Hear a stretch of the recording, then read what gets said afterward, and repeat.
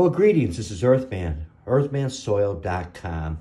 God bless every one of you, and I hope you're doing well today.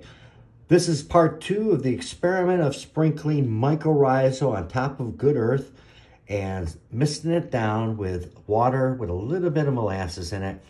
And as you can see, we do have mycorrhiza growth.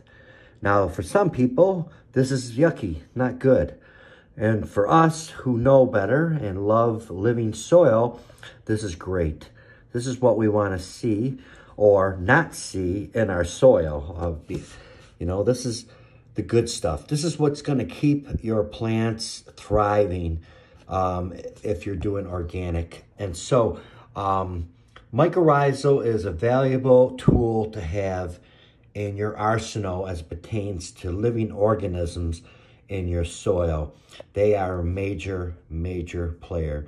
So, as you can see, we had mycorrhiza growth. Not as much as I thought, but it's there, as you can see.